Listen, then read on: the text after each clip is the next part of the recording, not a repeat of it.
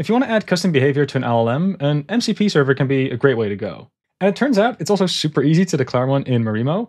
So what I'm going to do in this video is show you how you can set up a MCP server from within your Python notebook such that Claude Desktop can talk to it. So I am in a Marimo notebook over here, and this is a setup cell. That's a special kind of cell that allows you to define dependencies that have to be loaded before anything else runs. And it's also a way for Marimo to expose a global. The global in particular that we're interested in here, by the way, is this MCP variable. It comes from the FastMCP library. The library really feels a lot like FastAPI. It's just that instead of defining routes, you are defining tools that an LLM can talk to. So just as an example, I've got a function over here called rollDice. And this function expects a string expression of dice definitions. And I guess it's also good to show what I mean by that. Under the hood is using the dice library from Python. And what you could do, for example, is you could say, hey, I want to roll a d20, which is a 20-sided dice. And every time that I run this cell, you can see that a random number appears. But you can also roll more than one. So you could also roll 5 of these dice. There's also some special syntax, so you can do things like, hey, I want to have the lower 2 or the upper 2 rolls from that set. And I think what you could even do is do something like +0, and that way you get the sum out of everything. But we have a nice little syntax, kind of a domain-specific language of a string that can go in, and I would like to be able to do this from Claude, let's say. That's a task that I have. So I have a Python function at my disposal that can do all of that, but in order to turn that into a tool that Claude could use, I do need to return a string in this case. So there's a little bit of extra logic that I'm doing to make sure that the stuff that goes out of this function is an actual string, and then Claude can use it.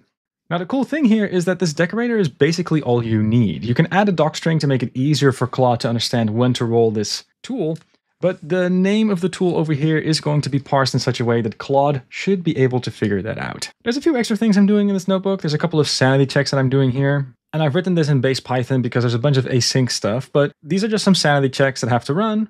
Down below over here, I've got this extra block that's going to loop over all the tools that are available in the client. Right now, there's just one tool because I just have this rollDice defined. But if you were to add more decorated functions, then you can also see more tools being made available here. And you can also see some things that were added, right? So the description is being shown over here. There's an input schema. You can see that it expects a string type. You can also see that the result is also going to be a string type that goes out. So these are all things that are generated on your behalf. And these are all things that Claude would need in order to call the tool. Then finally, what I'm doing at the bottom over here is I'm saying, look, if this notebook is being run in script mode, that is to say from the command line using uvrun or Python, then I want you to actually run the MCP server. And kind of the cool trick here is that because a Marimo notebook is in the end just a Python file, you can actually just use it to package this MCP server. And the thing that I really like is a notebook is kind of nice and contained. You can add documentation. You can also add examples quite easily. So a Marimo notebook, especially if you're doing rapid prototyping, is actually kind of a convenient way to just play around with building an MCP server. But all of this is saved into a file called mymcp.py. That's all well and good, but let's now go to the terminal. So I'm on the terminal right now, and let's just open up that mymcp file. This is the file that contains the Marimo notebook. I ran the notebook in sandbox mode, so we get these very convenient dependencies on top. The Python version is defined. We also have the version numbers of all the packages that we need. So that's all super cool. And then if I scroll down, you can see the contents of that setup cell. There's a context manager over here, and here's the code that was in that first cell. So from the perspective of the Python script, this MCP variable is available. All the other cells in Marimo have this app.cell decorator, and there's a function under it.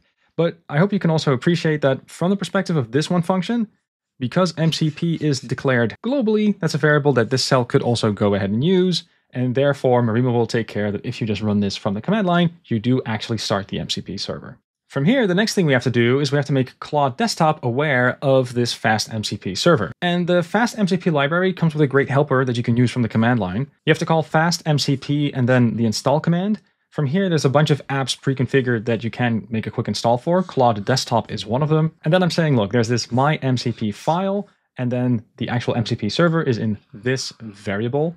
Note that MCP, that variable, is also the default, so in this case you don't have to mention it. So I'm going to run this command. The one thing to keep in the back of your mind is if you're just running this in a normal Python script without dependencies attached, you might want to add some extra information with this -- with, and then you could do something like, oh, Marimo is a dependency and also dice is a dependency, let's say. You can also add dependencies directly this way. For now though, I think this should be fine.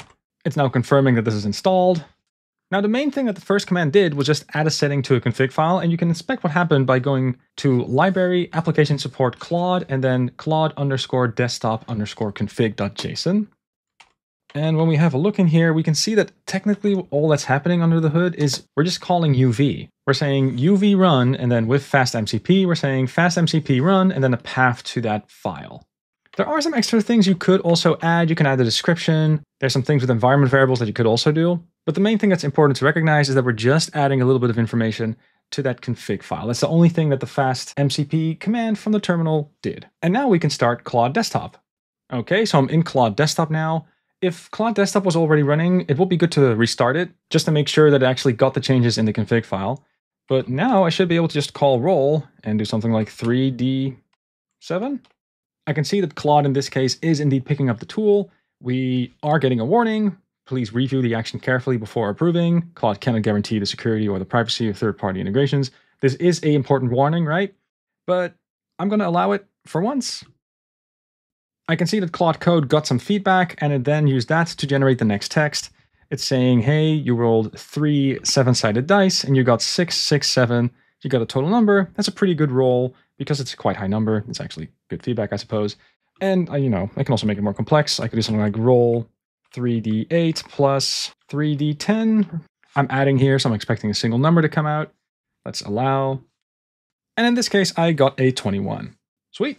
So there you go. This will work with Claude Desktop, and there's tons of other LLMs and systems that you could integrate this with. The main thing that's good to remember is that if you're doing rapid prototyping, in general, FastMCP is a very nice library, and it works just fine from inside of a notebook. A notebook is nice and self-contained if you're doing experimentation, because you can add docs and all that good stuff. If you feel like giving this a spin, I do recommend you check out the documentation, and in particular, if you go to the SDK reference, you can see all the types that this MCP server can emit. You can, for example, not just return text, you can also choose to return images or audio. And after you're done prototyping and you want to do it maybe more for realsies, it's also good to know that this library also supports authentication. So plenty of stuff to like, great for rapid prototyping. Give it a spin if you haven't already. And I also got to say, it's just pretty fun to add custom behavior to your conversations with Claude that you can fully control. Anyway, thanks for listening. The link in the show notes will have the notebook so you can repeat this yourself on your own machine. And if you haven't already, this is YouTube, so like and subscribe if you feel like it.